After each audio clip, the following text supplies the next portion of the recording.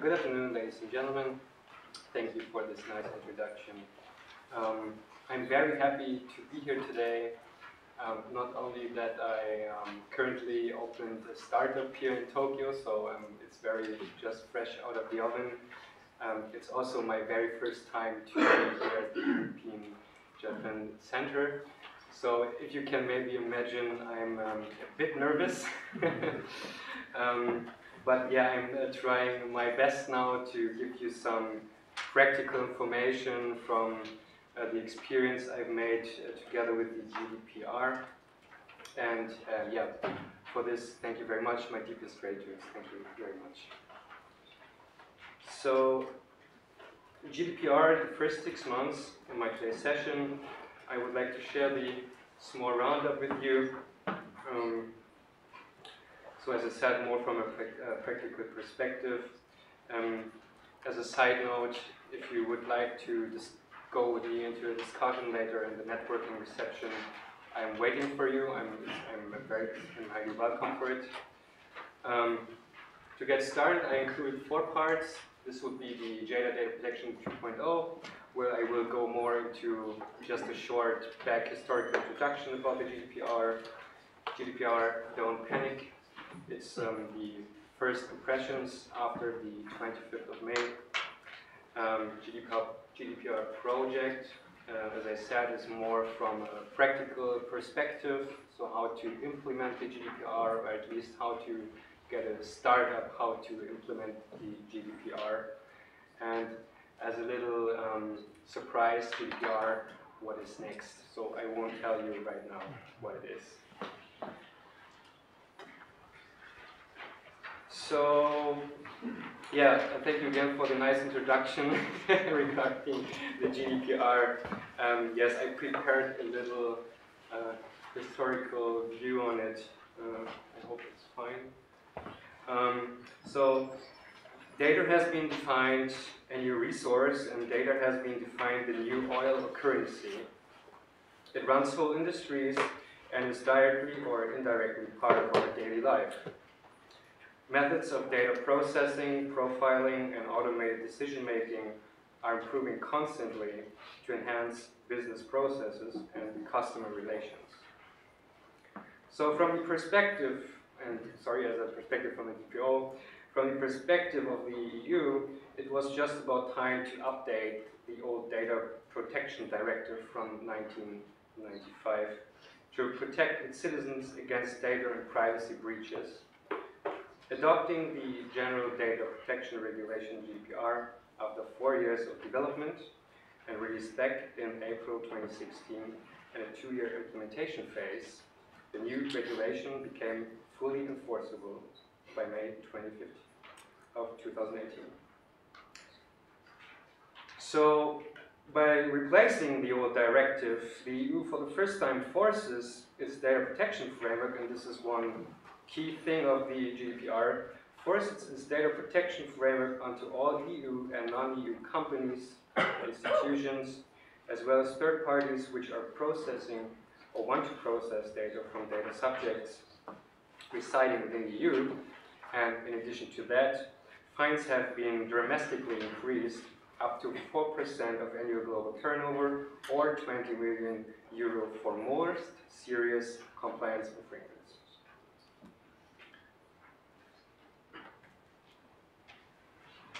So this is the GDPR right now from a Google Trends perspective. So 6 months after enforcement, the dust finally settled down, and it has been quite lately. So just looking at the Google Trends, the search interest about the keyword GDPR plummeted from its all-time high. And for better understanding, this is the Google explanation. You have 150 and so on. So 100 would represent the highest interest in this keyword, and 0 would be, according to Google, not enough data available. So from the moment when the mass media, and this was last year around October, November, so this was around the time when the mass media also was aware about the GDPR. Tons of articles have been released, and the popularity was increasing until its peak, 25th of May, and from then on, and if we have any analysts here, we went into, let's say, data protection bear market. So we plummet very much. So the hype is over, and we ended, now from my point of view, into the developing and consolidation phase. Just for an example, how the Gartner hype curve would look like, and this is maybe then also a good topic for later on discussion, because I would like to know what other people's opinion is about this trend we are now heading to, or into heading to.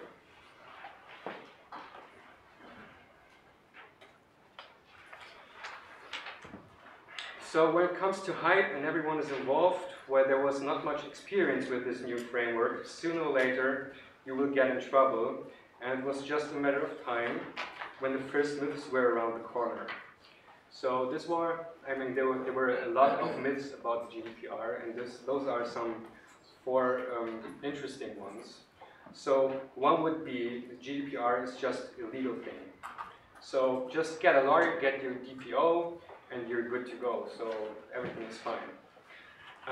But the reality is, it's likely that lawyers, DPOs, and architects, project manager are the key roles within the GDPR implementation.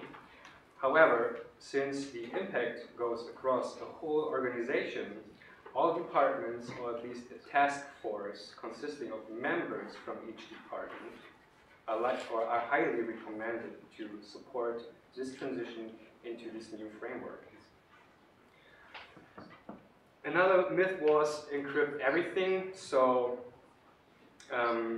following that advice would probably have the most impact on each company, or every company, and push probably every organization into their financial limits, because encryption requires a lot of capacity from technical perspective, has therefore a huge impact on your IT environment. Encryption is also not for free, and the GDPR, and this is mostly the significant one, doesn't state that you have to encrypt everything. But of course, it's a matter of necessity. So by involving a data protection impact assessment, for example, or a privacy impact assessment into your architecture decision, the risk and the necessity can be recognized as well as balanced, and would be the first step to an appropriate solution finding. So another one was the 100% compliance. So there were some companies out there and businesses were advertising, we are 100% GDPR compliant. And probably the feedback was 400% or really, because, well, I don't want to go much into detail here, but it was a very interesting development where service offerings found their way along with beautiful certificates stating 100% GDPR compliant, where there was one important thing. You will never be 100% GDPR compliant.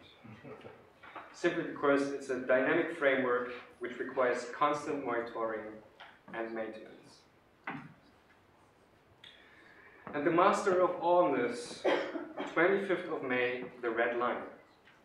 So just by reaching the deadline of 25th of May, many companies were literally panicking about being compliant, because the fear of being fined with high penalties, but also the possible loss of their data and the resulting business impact. Possible damage, on the other hand, was never part of the discussion. So, reputation, no one was talking about it. So,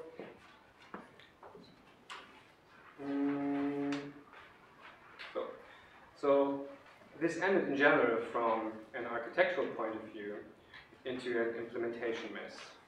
Not that organizations didn't yet understood the benefits in order to find potential to accumulate a return of the investment on a long-term scale. The primary rollout plan was mainly designed to comply with legal requirements based on a short-term view while not facing the consequences, to reinvest again in order to migrate into a more sophisticated, scalable framework. One of the results was a flood of emails many organizations sent to their customers with requests for opt-in, opt-out, because during that period, consent became the holy grail in order to ensure lawful processing. That the GDPR offers more than one legal basis, like legitimate or public interest, contract or necessity, was for some reason off topic, and that collecting consent with obligations, or that collecting consent, and consent comes with obligation, as well as requirements of keeping track of the consent, and also that the data subject would be able to withdraw consent. No one was talking about it and thinking about that. And the mystery kept going because once obtained data before the GDPR was enforced, this data was of course also allowed to process, obliged to the conditions that you could provide proof and that obtained data is in compliance to the GDPR. So the risk, what could have possibly happened when a business is going to contact a data subject or process its data, while no records about a legal ground or any other sort of proof is available. From this moment, processing such data would have been unlawful. On the other hand, when a business did everything right in the first place and was able to provide proof and compliance to the GDPR, but made then the mistake and asked again for consent, the chance for data loss was real simply due to the fact that the data subjects withdrew or was able to withdraw their consent.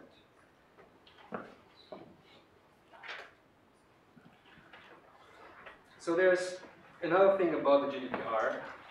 It's a matter of motivation and awareness. So still many companies are struggling with the implementation of the GDPR or data protection in general.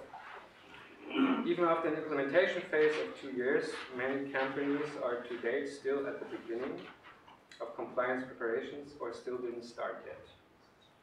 So as mentioned earlier, the dust settled down, so does the motivation to implement the GDPR at the moment.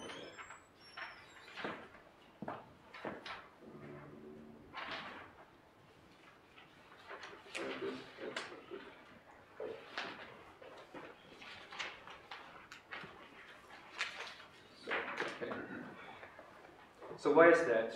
From the day of force to now, no huge enforcement action took place yet. No 20 million euro fines, no daily subject requests, no warning waves. Everything everyone was talking about didn't happen so far. So while the GDPR is a very good approach, it is losing its momentum, and it gives confirmation to those who do not see a real risk not to proceed further, investing in governance, compliance, and cybersecurity. And at the end, we will come together again and we will talk about strategic risk management. But of course, just to be fair, there are of course also many companies out there who do or did invest already a lot of money in order to ensure compliance before the 25th of May. There was a study before 2017, end of 2017, that some companies invested above 10 million US dollars just in order to comply with the GDPR. So, in order to, the GDPR, the flip side of the GDPR is now to increase your motivation is to understand the benefits of the GDPR. So, and the benefits have been heavily underestimated. And it doesn't matter if you oblige to the GDPR or not. The transition, including latest data protection and privacy standards, should be a general approach because it involves every one of us, and everyone has a private, personal feeling how a company, is using our data. And it may hurt especially companies who accumulated this topic for years until today without further progress. So of course they do face harsh consequences now. Deciding on a transition also means that you should use this chance to refresh your business by clearing out old processes or architectures, strategies, IT infrastructure, which turns out not to be sufficient anymore, or is currently or now too expensive. So talking about cloud solutions. Since the GDPR reaches into many different areas of a business, the chances are high to identify possibilities in order to return your investment over a long-term period by saving costs and increasing productivity. Most importantly, it is a very good way to deepen, and this is, I guess, the most important thing, is a good way to deepen the relationship to your customers. By simply showing them that you care about their data, that you care about their privacy, and most important, their being. So what could you, for example, consider? You could consider process and task in terms of creation or optimization. You can consider about cost reduction, automation in order to increase productivity. So when you go into a process analyzation, you will probably look for, okay, what tasks are done manually, what tasks could be automated. Analysis of the IT environment to identify possible cost savings and performance issues. And of course, better reputation through higher standards in terms of governance and technical compliance, but also through supporting customers by helping them to execute their rights. Everything includes into a scalable environment which then ensures future growth and without hassle. So at the end, the chance is high that you're able to improve your business on many different levels. So this could be indeed a very good future investment. So going into a project, into a GDPR project, I guess the baseline always is how do we set even up project planning. So this is the experience I've made. Where to start. And when thinking about a good implementation framework, it may disappoint you to hear that there is no such framework out there to rule them all. It's not possible. Just by the fact that every business is very individual, has very own needs and requirements. But the right project plan and its transition segments are an important step to guide you through the implementation with clear milestones. So we separate it into the CMO, the current mode of operation, which is the analyzing phase of each project. Understand the current situation of your business, ensure that proper documentation is available and of course up to date. You have to check about the governance, the IT, business intelligence, data flows, and so on and so on. Once you accomplish this, you would move into the transition and transformation. This is the concept phase. So this is the moment when you take CMO and the guideline GDPR into consideration and create a transition concept into the GDPR. The TMO would be the transition mode of operation, so this is then the very moment when you start to implement the concept you just created in the TT phase, with the final end to reach the FMO, the future mode of operation, which results at the end into business as usual. So the FMO would be the last step in this project plan after the transition is complete. But as easy as it maybe sounds, the way until FMO BAU is full of traps, because building a project plan may turn out to be very difficult. This is then the case when you have to start from scratch under greenfield conditions. So you need a good time, resource and budget management, and of course a good team. As I mentioned earlier, a good documentation is key because it also will drastically shorten the time within the CMO analysis. So because CMO is one of the most difficult parts during the transition or building the transition. Anyhow, If you're prepared, then there's nothing to worry, and if you're not, you have no time to lose. The important point is, it makes a difference to a data protection authority or data protection authorities in general if a business is doing nothing or is not yet compliant, but aware of the situation and taking actions.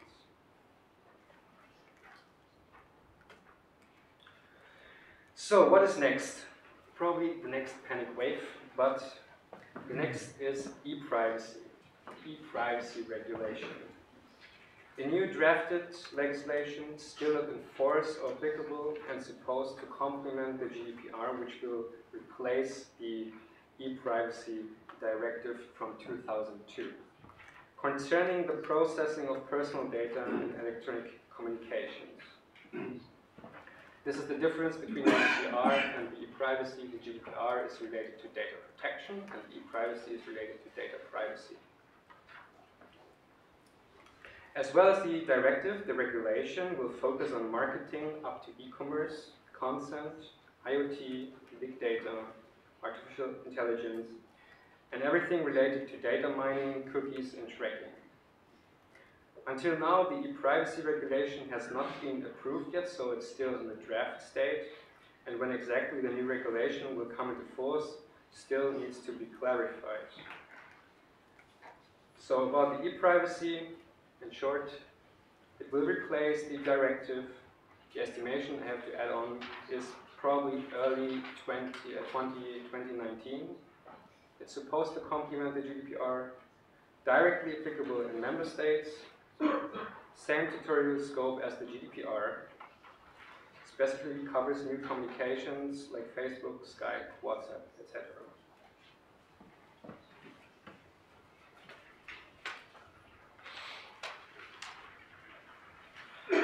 And thank you once again. So yeah, this is what I guess the most interesting topic I'm still waiting for, that this is going to be finalized. So with the latest trading partnership agreement between Europe and Japan comes the adequate decision to ensure free data flow on the same guarantees. Adequacy decision is one mechanism based on Article 45, where transfer of personal data to a third country or an international organization may take place.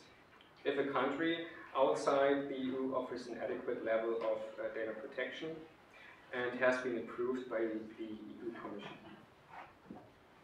In July 2018, after the talks on the reciprocal adequacy between the EU and Japan were successfully concluded, in July 2018, the EU Commission has published a draft adequacy decision back on 5th September 2018. And this decision, the EU Commission explained that Japan adopted supplementary rules in order to enhance its own data protection standards. So, based on a detailed review, the EU Commission concludes that the interaction between the provisions of Japan's Act on Protection of Personal Information, APPI, and the supplementary rules ensure an adequate level of protection for personal data transferred to Japan. Once the adequacy decision is in place, and whenever data flows from the EU to Japan, the same guarantees as those under the EU law will continue to apply. This would be, for example, the purpose of processing. Data is only processed for the purpose for which they were legally transferred from the EU. Data is processed to the extent necessary for this purpose. Data retention and integrity. Data is kept for no longer than necessary for this purpose.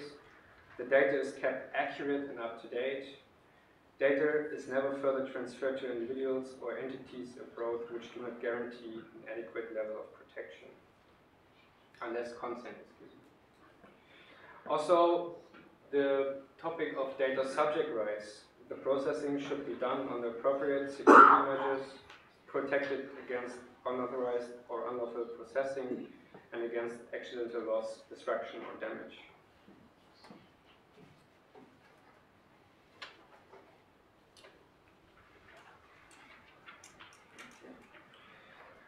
But beside those, EU individuals will benefit from equal EU rights, be informed about the purpose of processing of her personal data, request access to his or her personal data, request correction or deletion of his or her personal data if they are inaccurate.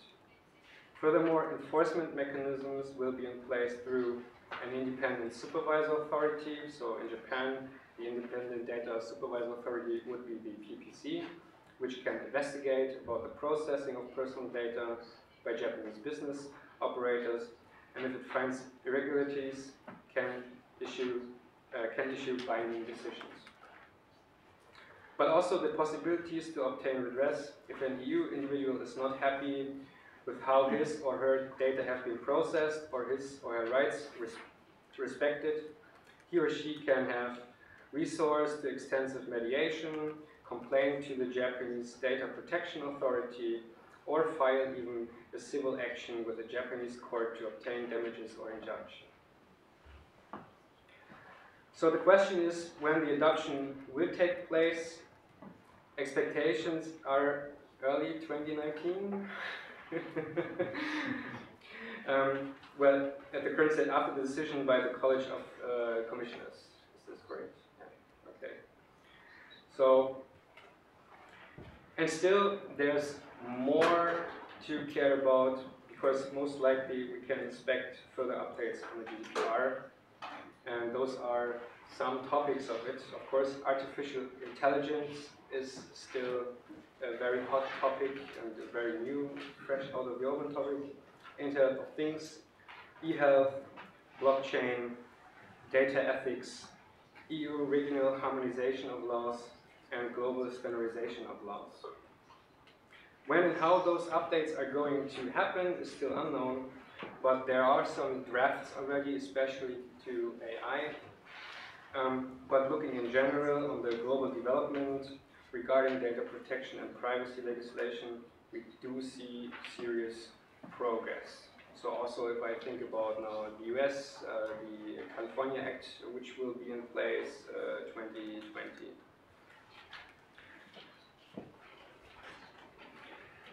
So scraping everything together, the GDPR and other latest frameworks like Japan's API are still young, and there's still room for improvement. Nevertheless, what has been accomplished by everyone involved was a step into the right direction. Even the first wave of implementation was mostly driven by panic and fear rather than quality. As well as missing consideration, what latest data protection and privacy can really do, not only from a legal and business perspective. Beside the huge potential, there is still a problem regarding awareness, and this is also what Stephen said. However, I believe this will just be a matter of time. Until then, I look forward to the next future updates. Thank you very much.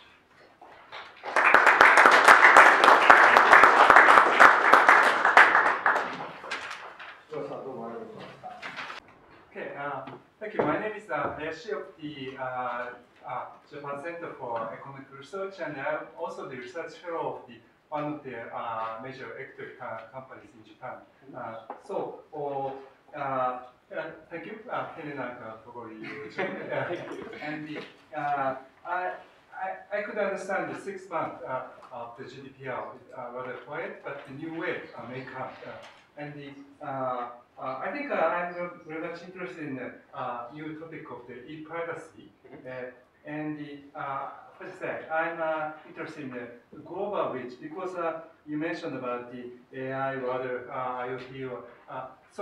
If EU includes such a new idea, I think the possibility of the kind of the, let's say, conflict between the major countries will be more. The other day I discussed with the person of the from Brussels in charge of the internet law, and generally I should say that might apply to also the IP, but the general idea of the let's say data. First, among the developed countries, this is one thing. Even though we have the common understanding of the rule of law, human rights, still, first between the US and the Europe, US tend to think data as a kind of the social common goods, which will be there at Google. And of course, Europe make the importance on the privacy, the core value of the human rights. And the Japan, I think anyway, the browsers, they easily permit to delete if they request, so we can avoid a problem. Anyway, I'd like to say the definition of the data maybe general idea will be different. So, especially with the US, I'd like to ask, there will be a conflict if they with the idea on. And the second thing is for the, sorry, I will finish in 30 seconds. Developing countries, especially China, so because they have the totally different idea of the data, they can be owned jointly by the big giant company and the states, and also the consumers are very generous to give their own data. So, US and China. US and China regarding e-privacy? Yes, US, EU, and the China, EU. So, okay. I mean, this is the one thing I mentioned. The e-privacy has the same territory scope as the GDPR. So, and this means that a company located in the US or China is of course obliged to this point as well. So yes, especially from the US and from some companies, there are some, let's say, who see GDPR and e-privacy more as like an innovation killer. Because as you said, data is just like everywhere, it's social common, we can just use it and start to, develop something and use the data without caring. But this is actually the good thing about the GDPR and the territorial scope. So the EU enforces this to these companies. You have to do this if you want to use the data from our citizens within the EU. So there's no way around. So what they can do, of course, in the case of international data, cross-border data transfer, they also have to ensure the same safeguards, for example. So we talk about binding corporate rules, or if there's an adequacy decision, like for example the privacy shield and the GDPR. So of course there are some measures as a, let's say, to wrap it up and to make it safe. But of course, and then we're back to the point of awareness and the matter of Article 25 about privacy by default and design. And myself, I was also a developer and enterprise IT architect. And I guess from a developer perspective, security and data protection is always at the end of the chain, because you want to develop and you want to bring your product. But the real innovation right now starts with the regulation, because the GDPR takes this last step, so even from a developer perspective, to the first step. So now you have to think about how to make your solution compliant to the GDPR and care about the fundamental rights of freedoms and rights, and this is now a total game changer. So if this answers your question, if not, I would then, if you want, we can go more into details in discussion if you want. Okay. Yeah? Thank you. Thank you. ありがとうございました。他にご質問の方いらっしゃいますか。